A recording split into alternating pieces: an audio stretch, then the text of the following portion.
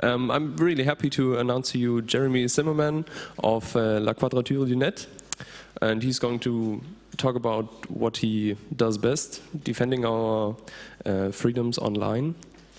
And so yeah, we're going to have quite big of Q&A session in the end of the talk, but we'll do that as it plays out. So please welcome Jérémie Zimmermann, and let's go.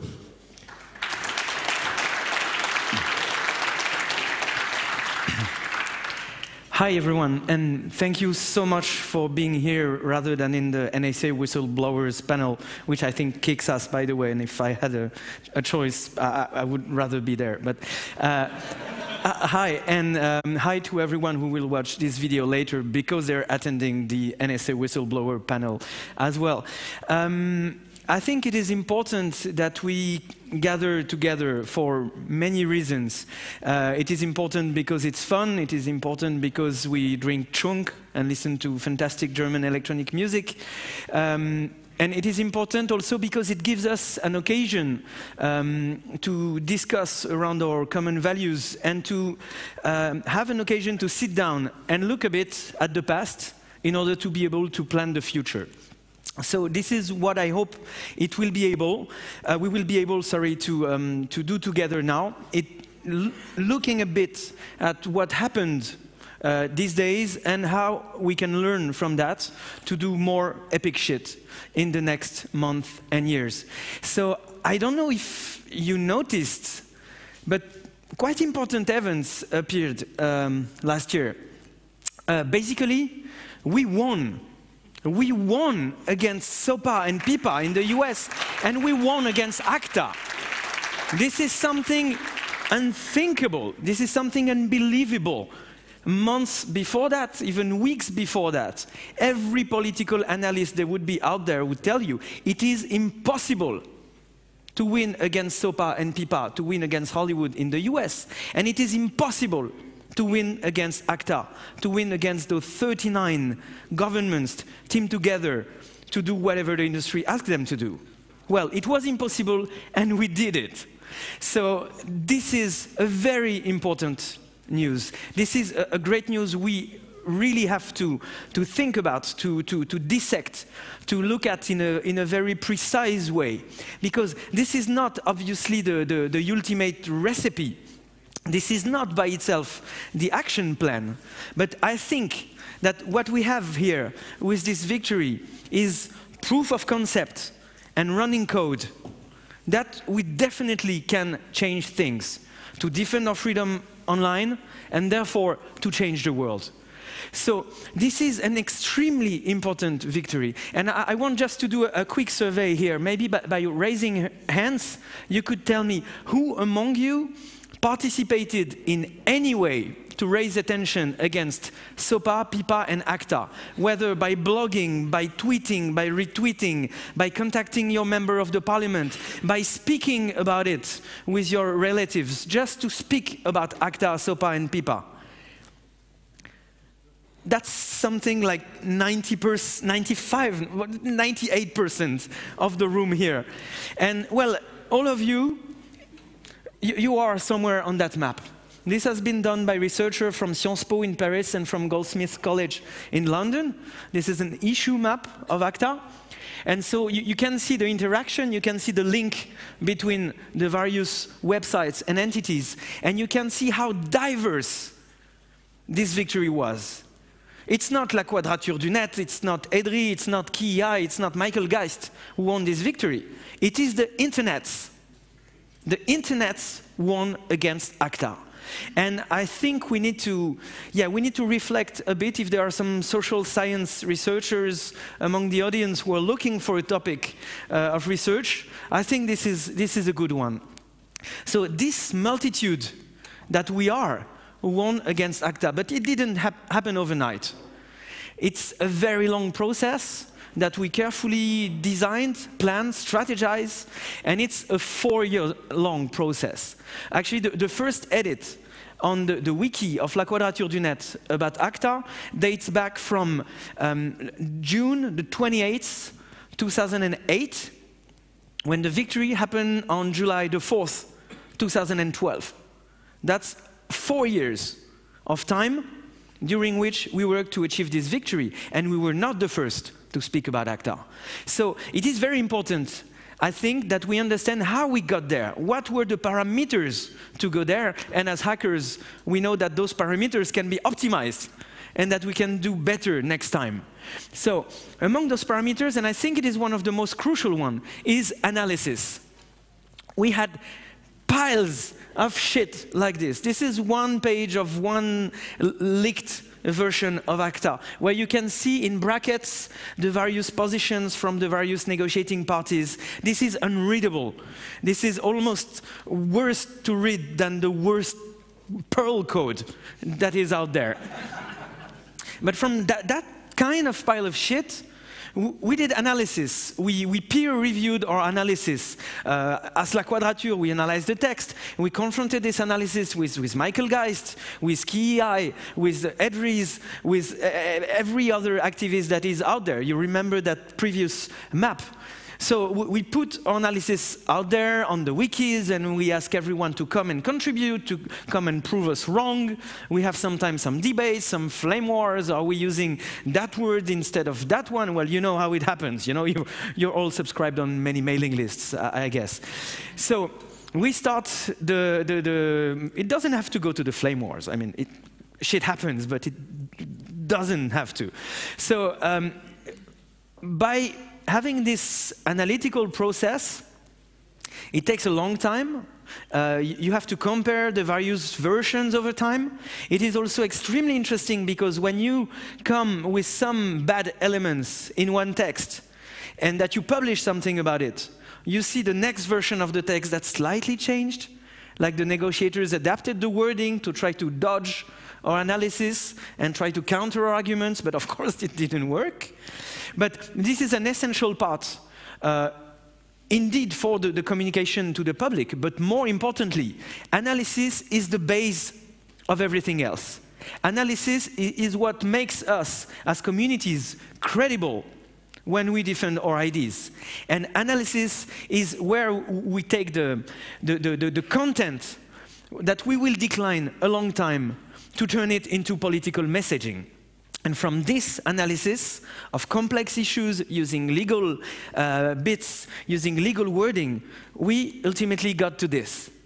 To people taking the streets, to people claiming, people shouting that they didn't want this ACTA thing to go through. By the way, if you know her, tell her that I love her pointy hat. But this didn't happen overnight. With the analysis, we could decline the message, for instance, in blog posts, in press releases, in analytical notes that we circulated among the members of the European Parliament, turning that into resolutions, written declarations, etc. We took a few months to produce and release this movie that you may have seen, as it has been seen by an overall of 3 million people. Over the internet. The week we released it, it got number 52 most viewed video on YouTube for something as complex as a multilateral trade agreement about a counterfeiting and blah, blah, blah. So this is something we're quite proud of. But that's one part of turning this analysis into a political message. And then this political message, along with a wonderful series of events, I mean, the arrogance of our opponent was key to win this victory. The same week that SOPA and PIPA got defeated in the US, the US gov felt compelled to do something for the majors who were so furious and menacing Obama of not funding his campaign again. So they just went and closed Mega Upload. Woohoo! Thank you! Thank you, it was so good, so good. Then we could communicate, well, you see a world where the FBI raids Mega Upload? Well, with ACTA it will be worse. And that's what the US is pushing for, and it is happening right now. And so we could convert that energy from SOPA and PIPA, from Mega Upload, into making our point about ACTA because the analysis was there, because the political messaging was ready. And this is well, this and the fact that the Commission and the ACTA negotiators were even more arrogant than that. By next week, after Mega Upload was seized, go and sign ACTA. So the signature process is something very formal. It basically means we acknowledge that this version of the text is the text we agreed upon. So it's just a symbol. But in 2 weeks' time frame, defeating SOPA and PIPA in the US, closing Mega Upload and signing ACTA, this was what we were talking about for these years. And all the material was ready. Everything was here to say, well, if you're upset about all this, here you go. Here is some analytical material, and here you go. And so you've all heard of how brilliant were the Polish people at mobilizing their crowds. It basically started with a Facebook message. Somebody from Krakow saying, yeah, let's take the street. This thing is unacceptable. And there were 15,000 on day one.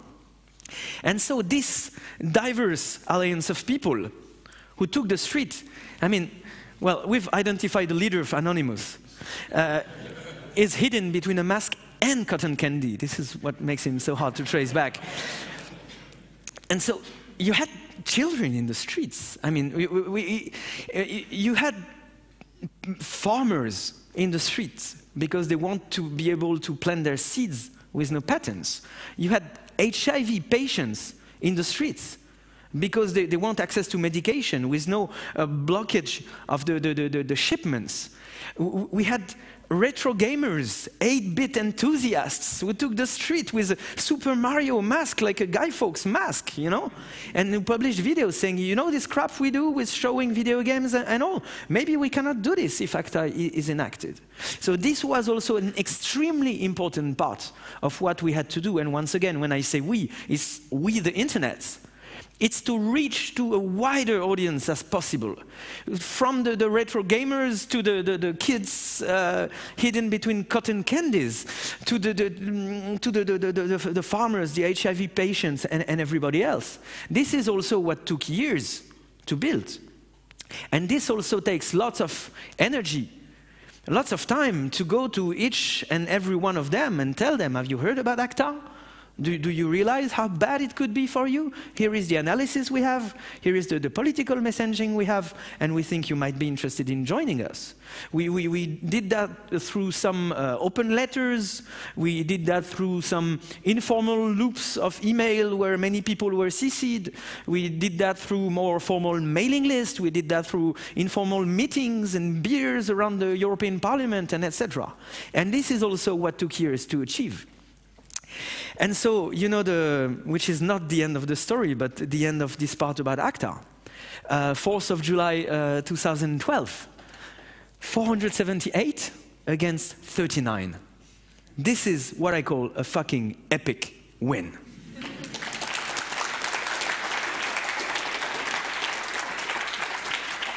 So, have you noticed? There is one socialist here.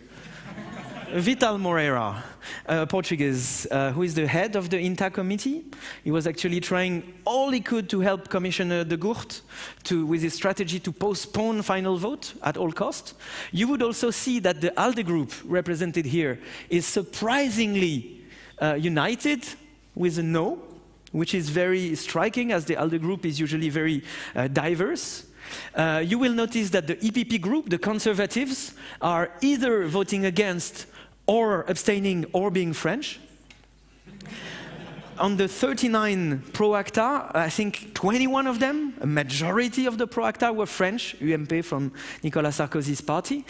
And you will notice that from the far right to the far left, once again, we had people supporting us, which really means that our issues are not this stupid left versus right cleavage, which really means that our values are universal values that can reach everyone. But once again, this vote didn't happen overnight. This wasn't like, oh, people took the street, yay, we won, epic win. No, this is this is the last of 7 votes that happened in the European Parliament on ACTA. And for each of them, we had to be there to decrypt the procedure, to look at what was going on, who was putting what amendments. The first of those 7 votes was probably the most crucial one, even more crucial than the final plenary one. It was when the recently appointed rapporteur, David Martin, along with Vital Moreira, you remember this green dot here, tried to play the game of Karl de Gucht and said, oh, yeah, the Commission will ask the European Court of Justice if ACTA harms fundamental freedoms, and us, the Parliament, are so concerned by citizens' fundamental freedoms that we will also ask the European Court of Justice her opinion about that. Oh, how would you oppose that? Well, actually we did. And it took us 3 elements. One bit from the rules of procedure of the European Court of Justice itself that said that, well, if the Commission challenges the court, well, the Parliament can send its written observations. A bit of the treaty for the European, the TF-EU, that showed that, well, if the Commission asks for, well, it didn't show that if the Commission asked for this question, then the Parliament in any way had anything else to do by asking it itself. And it also showed how short the question could be. Like, is ACTA compatible with the treaties? Dot. Which means that if the Parliament really wants to know and can make its observations to the court, it can send 200 pages. The format is free, you can send whatever you want. And the third one was a bit from the rules of procedure of the European Parliament itself that showed that if the Parliament asked the question to the court, then it would postpone the final vote. And this was the trick that they were trying to play against us. And it was the only reason for the Parliament to ask this question to the court, was to postpone the final vote by maybe 1 year or 2 years, in which time everything will be diffused, nobody would care about ACTA anymore, there would have been an ACTA 2, 3, 4, 5, or whatever. And so this was a trick that they was playing against us, and we demonstrated crystal clear. And we said to each and every one of the members of this INTA committee, well, if you vote like what the rapporteur asks you, it means you do not want to take care of our fundamental freedoms, that you want to postpone it, that you want to kick your responsibility out, and maybe out of your legislature, maybe after the elections, you know? And this is a vote that we won, 21 against 5. And this was probably the most crucial of all the ACTA votes. Then were the 5 others in the committees, and this is because one after the other, we helped shed light on this process and its stakes. And this is because you, everybody here, participated in getting this message through, that we got this epic result in the end. It didn't come out of the blue. And actually, well, maybe it saddened a few people here and there. Okay, that's Commissioner de Gucht, who was responsible for ACTA in the European Commission. Yeah? So, yeah, for opponents, it was a bit like, you know, one of those moments in life when you were just completely sure about something, and the next second you're, uh-oh, no, maybe it's not, yeah, oh shit, that's the oh shit feeling of Commissioner de Gucht and the few ACTA supporters that were remaining in the European Parliament. And so this is an extremely important aspect of it all, is that our opponents themselves must understand. We must look at them in the eyes and tell them, we see what you're doing here, we watch you, and now you're standing over the edge of a cliff. Huh? But let's not bathe in too much satisfaction here, because I tell you this is a very important victory, but this is only an important victory if we use it to look at the future and to go forward, because our opponents didn't even wait for this vote to unravel the rest of their plan. And yes, they do have a plan. It may be a stupid plan, but it is a plan. And you know some of this, maybe. Well, okay, somebody maybe made up. I let you. But this is really a global strategy that we are facing right now. You've heard of TPP, the Trans-Pacific Partnership. It was recently announced that the EU and the US would together engage into negotiating some kind of trade agreement, la la la. This is the, nicknamed so far the TAP, the Transatlantic Partnership. And you can be sure that on day one of the negotiations, there will be an intellectual property chapter in it. There will be some enforcement. There will be exactly the same wording that are in TPP, that are very similar to the wording that was in ACTA. So all opponents will never stop, because like the coyote, they have infinite lives. Because like the coyote, they get infinite supply of Acme goods. They have unlimited resources. So this is their plan, and we now have proof of concept and running code that we can counter it.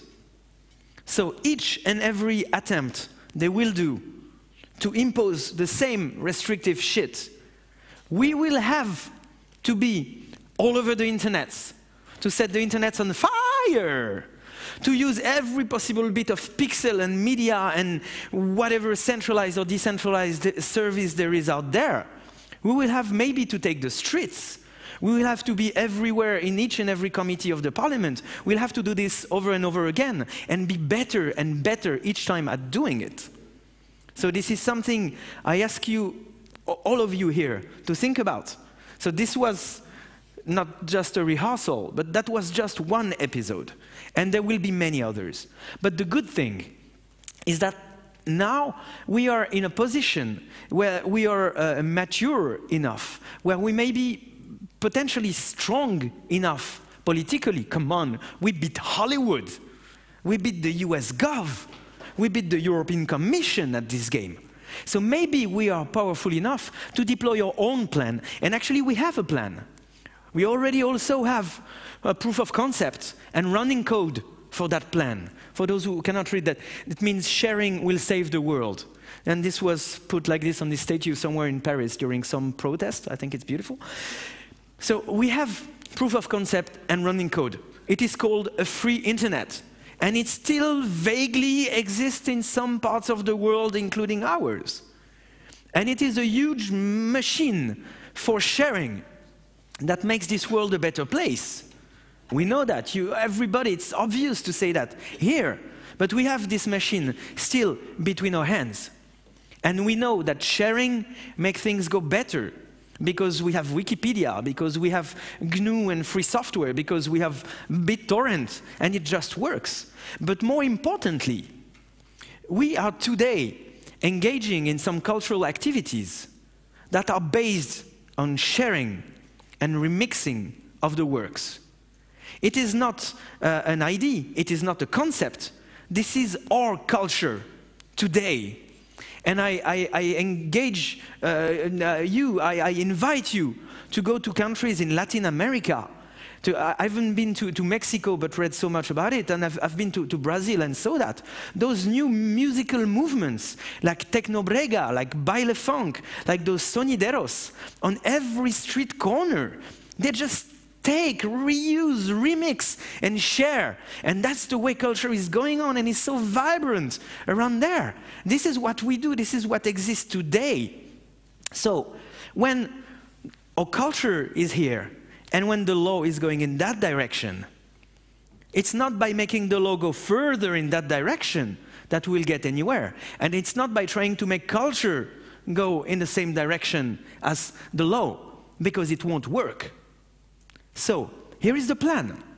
The plan is to try to make law come again on the same track as what a culture is, of what a world is, or what a technology is today.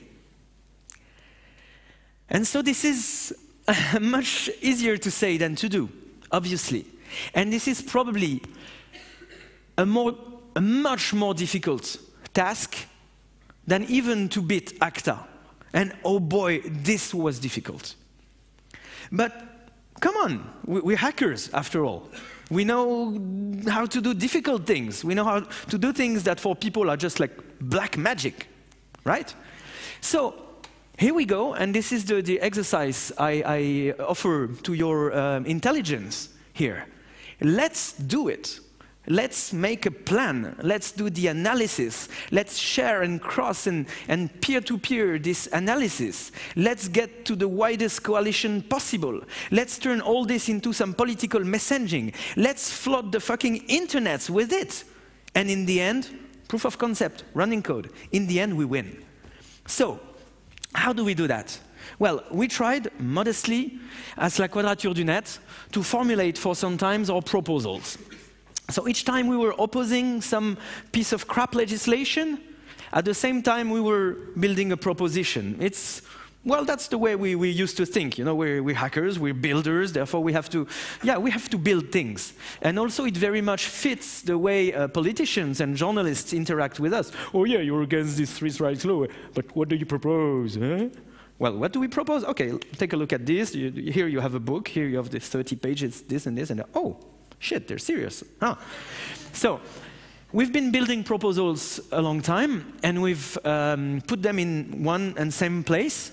You have the URL here and a very trendy QR code here you may want to flash with your device. And we put that out there like the rest, and we call people to comment, to oppose, to troll. And so this is the basic structure of it. It's about defending the human rights in the digital society. It's about protecting a free and open infrastructure. And it is about maximizing the sharing of knowledge. So those are the angles, and I invite you to read into the details. More recently, we came up with those 14 elements of proposals for reforming copyright and associated cultural policies. Here again, a very long URL, I'm sorry. And a QR code here. Those were detailed by Philippe Aigrin and other thinkers of copyright and cultural policies. And again, are open for comment. Well, you will see that it starts with giving legal recognition to the non-market sharing of digital works between individuals through the exhaustion of rights doctrine. So this is indeed complex wording, close to legalese. And this is the kind of things that would very much be turned into strong political message. It's about non-market sharing between individuals. If it's you and me, and if it's a peer-to-peer connection, and if there's no money involved, then there is no reason it should be enforced in the first place. Problem solved. And this is among the things we have to explain. So we could discuss that in great length. It could take hours, and we actually planned a workshop that can take as long as we want. I think it's on day 2 or 3 or whatever. Look at the wiki. Come by our space in the Hack Center, and we will discuss about those proposals for reforming copyright. More importantly, because this is all about the theory. You remember I told you about the long and boring analytical part that came before any form of victory. Well, it would be totally legitimate for some of you not to want to take part in this piece of analysis. I would really understand that. It's not that I like the legalese myself. It's really, well, some has to do it. But also we produce, and I think this is even more important, we produce an action plan. We produced an action plan with some people from Poland who were part of organizing this wonderful movement, people from the Modern Poland Foundation. We discussed this plan, and we wrote this plan with people from Comunia, defending the public domain, from the people of the Free Culture Forum in Barcelona, that is already several organizations around, and some researchers, and I forget some. It is a 12-point plan. It is as short as possible. I think it fits in 3 A4 pages. And it is currently on that URL on a collaborative platform called Comment, where you can just select a piece of text and make a comment on it. It is far from being perfect. It is a very, very rough first draft. The English is not even quite good. But it would be extremely helpful if you could note down this URL.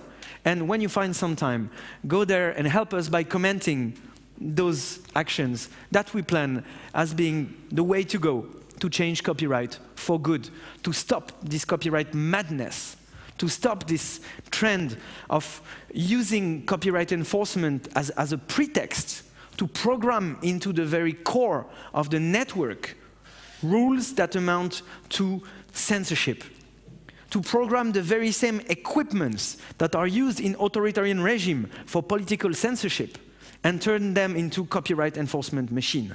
We have to stop this trend. And this is, modestly, I'm not saying this is the plan or the master plan. This is one plan of action. And when you will have commented it, when we will have integrated the comment and produced another version and maybe commented on the second version, I told you this is a long process. Then we can go to each and every one, to every organization there is around and ask them, do you agree? Do you think this is the plan? Do you think we could go for it now? And then we can start to get things started. So this is one way of acting. This is the analytical part of it. And then indeed is the way we put this in form. We put this into action. And this is also where we have to invent. And where we have every day to invent new forms of actions and new ways of actions. I mean, making videos on the centralized platforms is one way. Putting people in the streets is another way. Making a flyer and having it translated is another way. But the most important means of action are probably the ones we didn't invent yet. So this is also a very important part of the reflection. And if you yourself are not very much into the analytical part of it, maybe you're a bit into this part of action, creative strategy for making things go forward. As an example, this is one thing we did recently. This is the data love USB key. Do I have one with me? Oh, yeah, I should have one with me. We successfully crowdfunded this to produce more than 1,000 of them. We rose something like 10,000 euros. Yeah, here it is. Well, it's cheap Chinese crap, but it has a data love symbol on it. It is 8 gigs, and 4 gigs out of it are filled with books, with movies, and with music that all together call for reforming copyright. You have great albums from Girl Talk, which on the very first 10 seconds you hear them, you understand, oh my God, this is bits of the Rolling Stones and Madonna and this and that, and my hips are moving in all directions. Oh, is this the way culture is being made today? Then go for the books of Cory Doctorow and Philippe Aigrin and Lessig and Benkler and all. And then you can watch Reaper Remix Manifesto or such things that are also included on the key. And the point was to distribute 753 of them to each and every member of the European Parliament, which we did successfully through this collective effort of crowdfunding and with the help of volunteers who spent days in the hell of the European Parliament, who knocked each and every door. Can you imagine how difficult and painful this can be? And actually, we were extremely surprised of how well received we were in the offices of the members. Of course, we started with the nice hippie tree hugger green people, because we knew already that they would be quite open to what we have to say to them. Then we gradually went to the socialists who unanimously, but Vital Moreira voted against ACTA, you know, and so the discourse went sharper and sharper, like, oh, you remember ACTA? Well, this is the after ACTA, blah, blah, blah. But the major amazement was to see that even the liberals and even some conservatives were open to our message. They were surprised by the fact that we were not coming to their office to shout for 1,000th time, no to whatever thing you're about to vote, but just to give them something. Yeah, we're from the Internetz and we give you this, you know, come, yeah, keep it, yeah, we can do this, you know, we're the Internetz. And some assistants run after the volunteers and say, hey, can we have one for ourselves? I think that most of the others just kept them for themselves, but this is good also because the assistants are key in those debates. And very often, by the discussions with their members, they are the ones shaping the positions and the policy, except when there is an unbreakable group position, but then we're here to try to break the group position. And some assistants were also running after us or just finding us again in the corridor saying, hey, we looked at it, we listened at it, that's cool, thank you, man. And so this is quite simple. I mean, 10,000 euros through 250 people who contributed. It's not much. I mean, compared to how much we love the Internetz, come on, that's not much compared to what costs a lobby firm, a lawyer firm doing lobbying. And that's probably the cost of half a day of Norton Hill or those philanthropists, people. So we did this. That's one idea. That's one way to set a foot in the door in the offices to try to start a discussion with them. It was also an occasion to start mapping. Who was receptive got a little plus on our paper. Who was hostile got a little minus. And this will help us to further develop a strategy there. So, as Nina Paley puts it,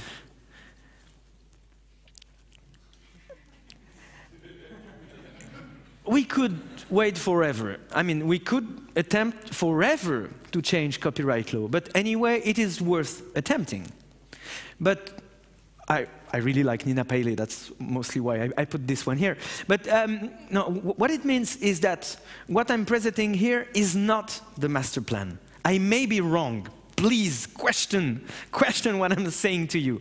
And whatever we do, whatever epic shit, whatever fantastic victory we get on this issue shouldn't stop us from continuing with each and every possible mean of action we have, which is making art, which is continuing to do the most incredible mashups like Girl Talk has been doing for years, which is mixing those pop standards with crazy tropical beats like the people in Brazil do with Tecnobrega, which means doing code, which means inventing new protocols that would root around the censorship and all this. And this is once again this multitude that we are through this open and decentralized and free internet. This is our strength.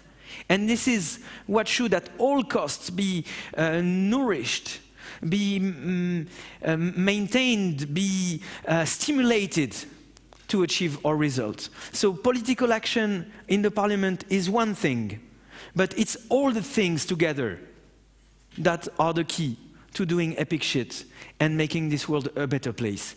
So this was the proof of concept and the running code for one case, which is defeating ACTA, then reforming copyright. And we'll talk about this again in 6 months, in 1 year, in 3 years, in 5 years.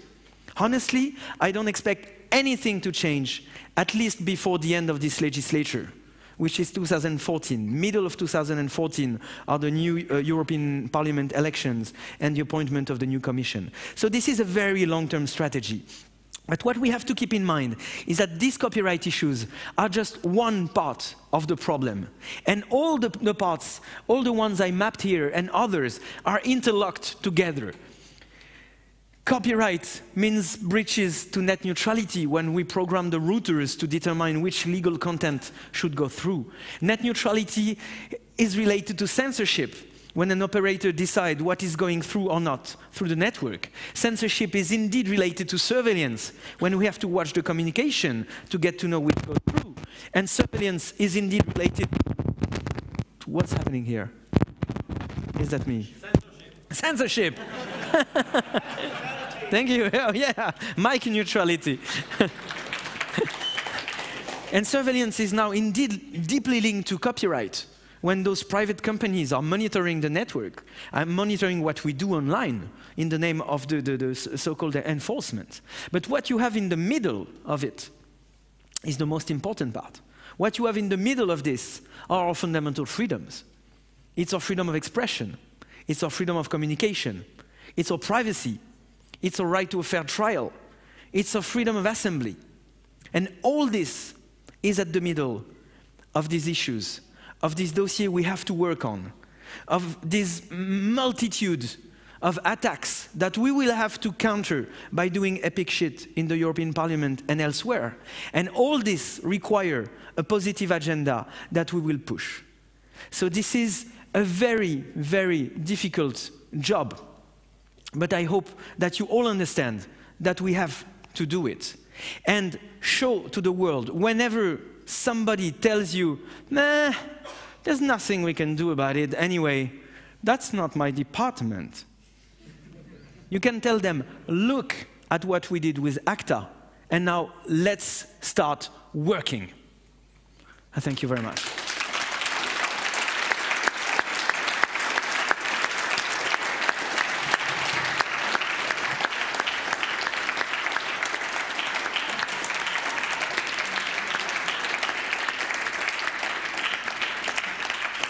So I hope you will troll, I hope you will comment, I hope you'll have questions. There are microphones here, so if you could queue in front of them, I think that's the most balanced way of mitigating or load balancing the questions.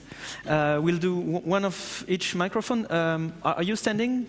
Okay, so okay, that's one queue, that's even better. No, excuse me, here, there, are you queuing for a question as well?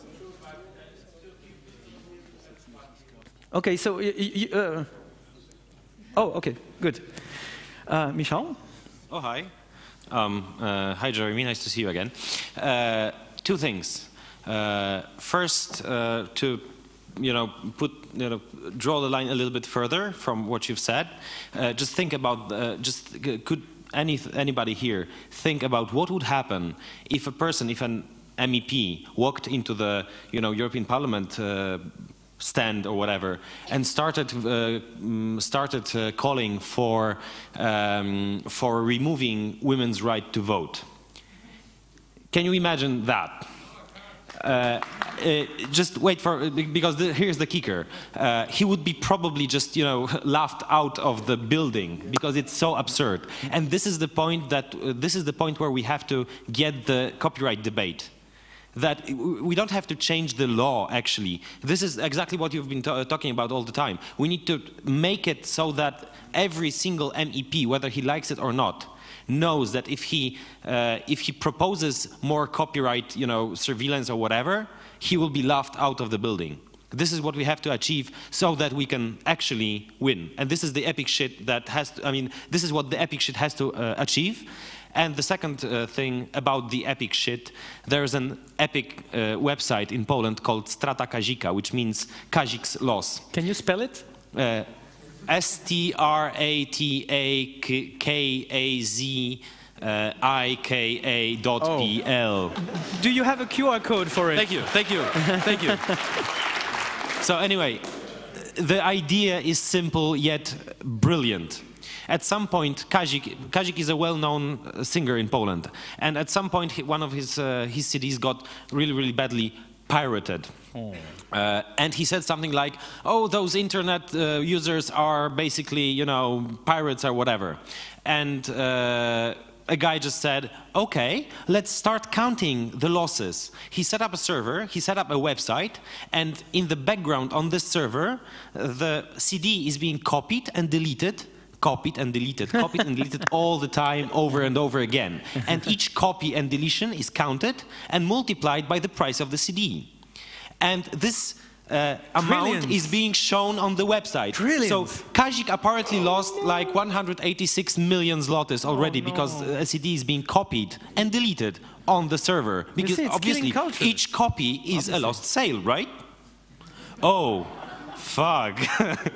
It doesn't work like that. And the best thing that this guy, he's called Radek, and he's from Modern Poland Foundation also.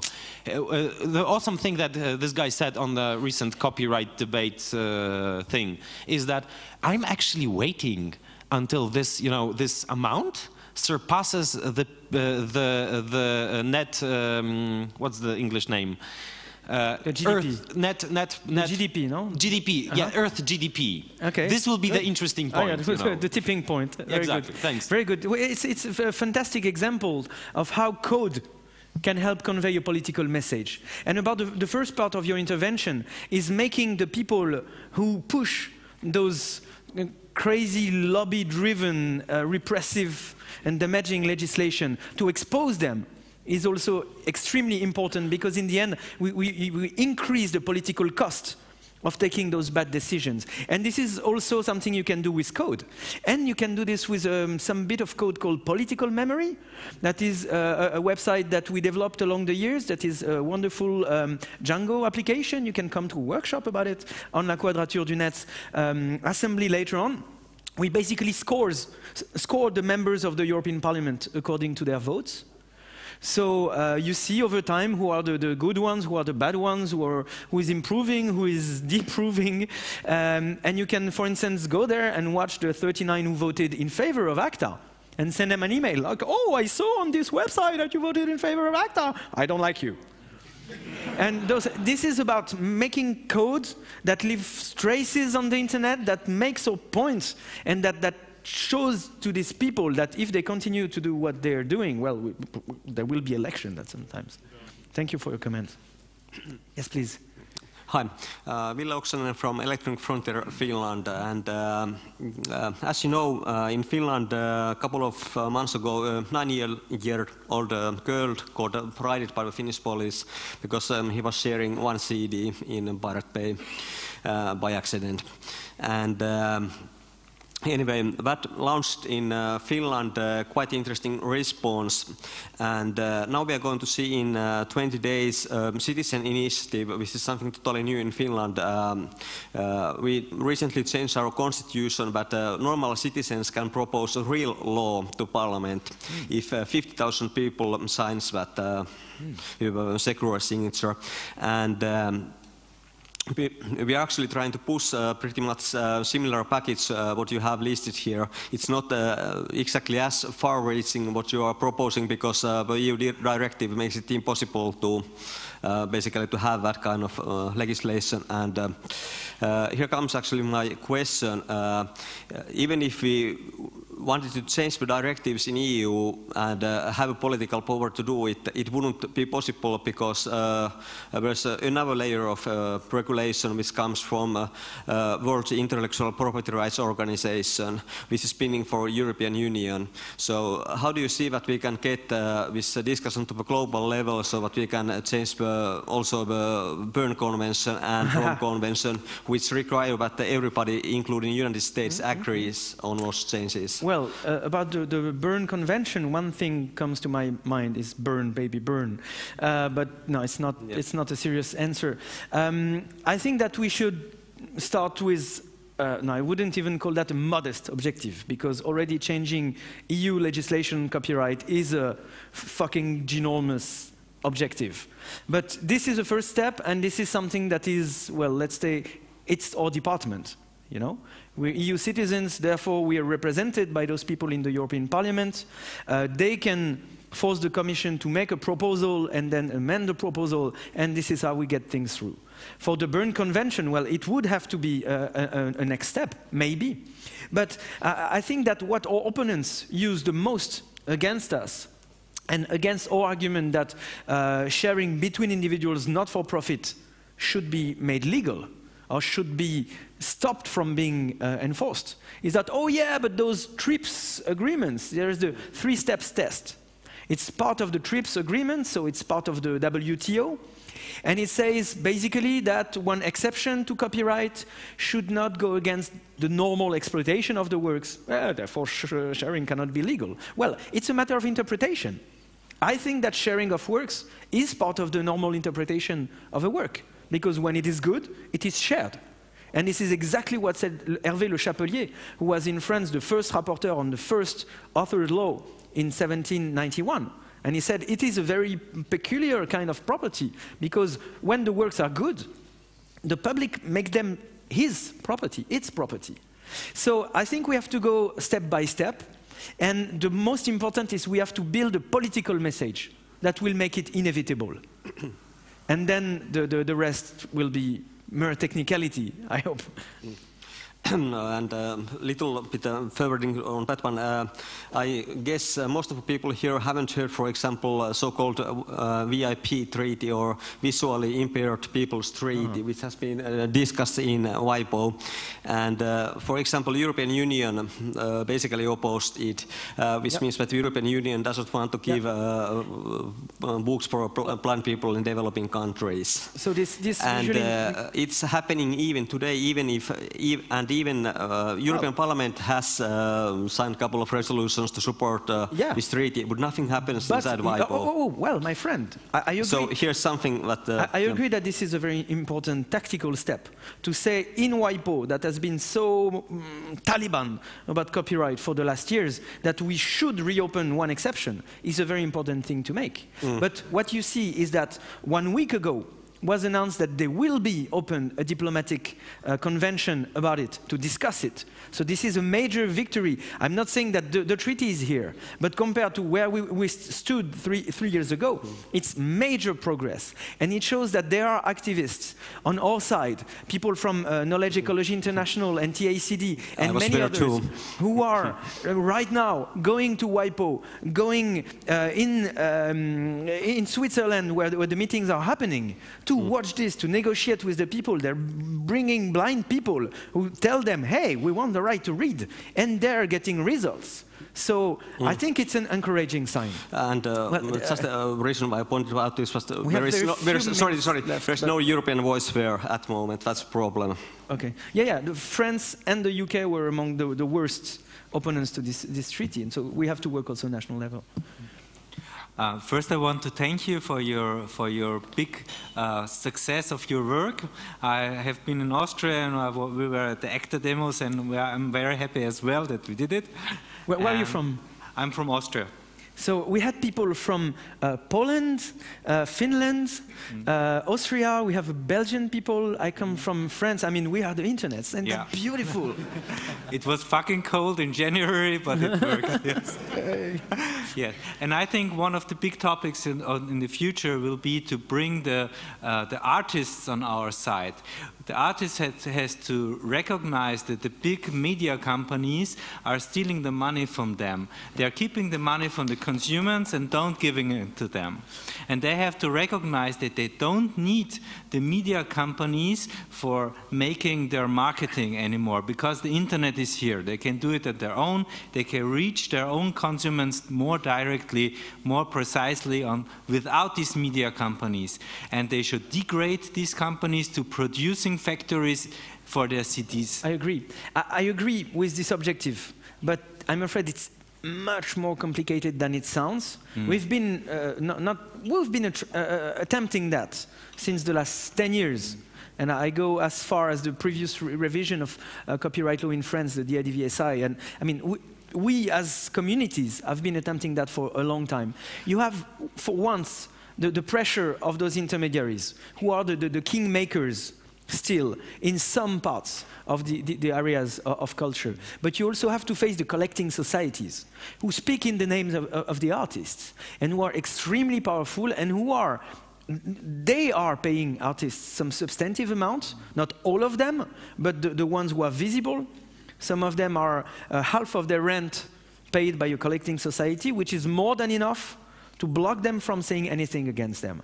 So I agree, this is a strategic objective. But we have to get them on our side. Yes. I think this is maybe the turning point of the debate. That the day the artists will be here, it means we will have won. But maybe there are steps in the between, which mean building this political momentum, and also maybe aiming for easier populations to get on board. The farmers with the seeds and the patents are already somewhere there. The researchers with access to scientific publications, and those editors who are ripping everybody off, which is something completely outrageous. Researchers are now revolting against the editors.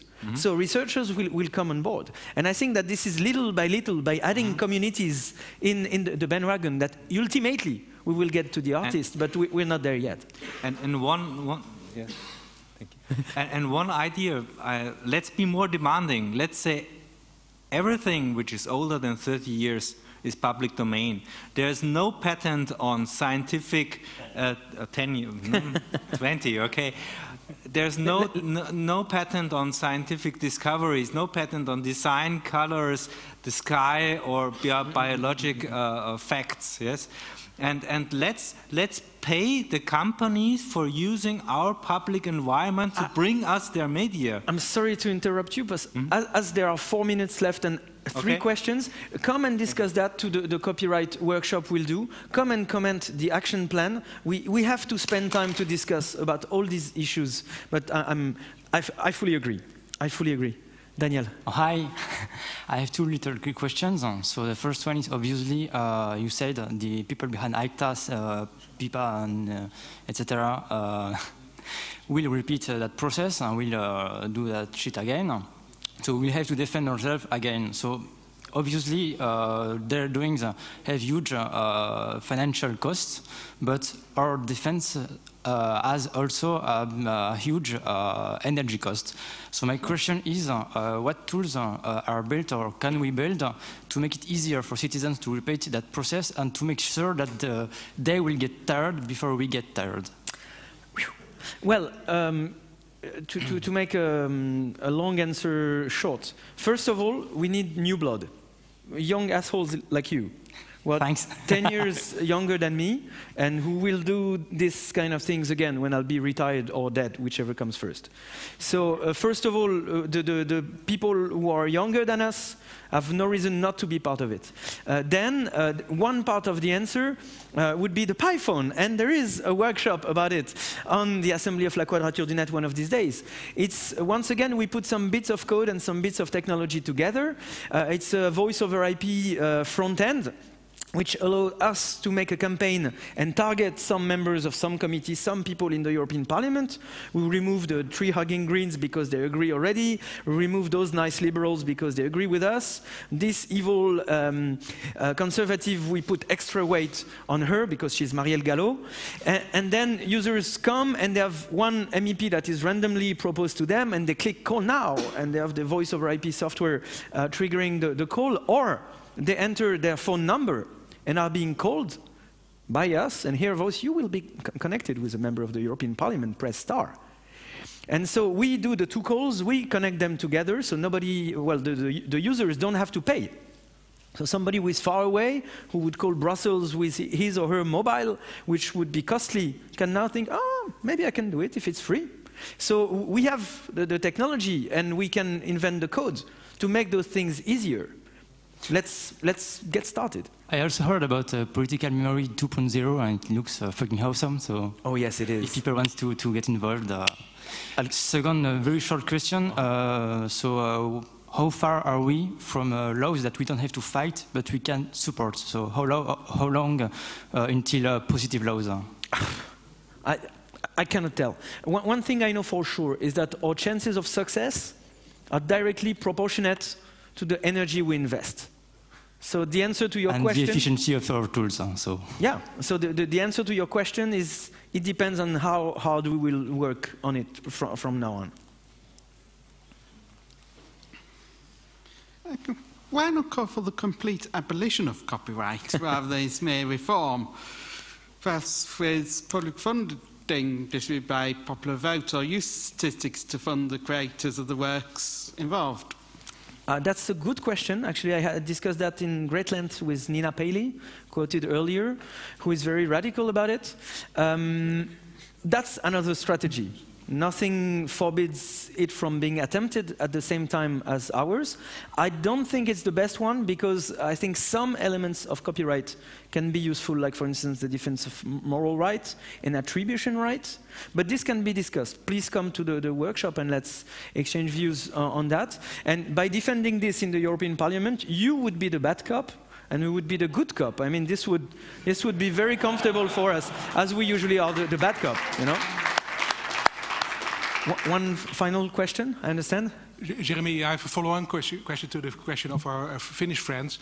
It's kind of frustrating indeed that many of these laws are entrenched in WIPO and Berne Convention and so on, and World Trade Agreement. But now there are scratches on the surface, because the BRICS countries like Brazil and China, they are exercising their power. do you have any connection with people from these countries? Oh yeah, oh yeah. We are, you know, we are the Internetz, so indeed we are connected. The Chinese is the most difficult. We don't have contact there, and I mean, if it's not a democratic country, it's very difficult to get anything done, I think. But we have great contact with the formidable people of the Center for Internet and Society in Bangalore, in India. There are the people from the Fundación Getúlio Vargas in Brazil, who are doing an incredible job, and who in the next month will have a proposal for the reform of copyright go through their parliament, and that precisely call for many of our objectives already. So Brazil is in advance on the very same agenda as ours. And indeed there is this, what social science researchers call the boomerang effect. That something happening in one country is then picked up in another country, and the picking up of it in another country comes back at the original country. Oh, look what they're saying about what we do. And so this is something we can do through a free, open, decentralized and universal internet. Because let's face it, our opponents are globalized. Their influence go beyond the influence of countries. So maybe through a free, open and universal internet, we can be face to face with that. And in the end we win. You know, Thank you. Oh, we have time. Yeah, the angel is on the phone, so we have time for one more question. No? I also like to say thanks for your activism concerning ACTA, for the early activism. I really enjoyed the pictures of your first protest at the, I think it was the Zurich Lake with the pedalos. I really enjoyed it. But my question is not quite our department. I wanted to ask about Adobe. You have a large section on your website about Adobe in France, and I always wondered, why don't we hear anything about the French people protesting it? What is the... Because it's dead in the water. We said it on day one. It was enacted after the Constitutional Court said that internet access was freedom of speech, period. So it is dead in the water. There was no cutoff from the internet. There won't be any. It will be turned into something else because the government of François Hollande is mostly doing the same as what Nicolas Sarkozy did. Let's talk about it later. It's unimportant. It's a thing from the past. Now let's look on the future. Okay. Okay, thank you very much, Jérémie. I think you'll stick around and maybe answer some questions left. Sure. Come to our assembly, get me, buy me a drink, and we'll continue the conversation.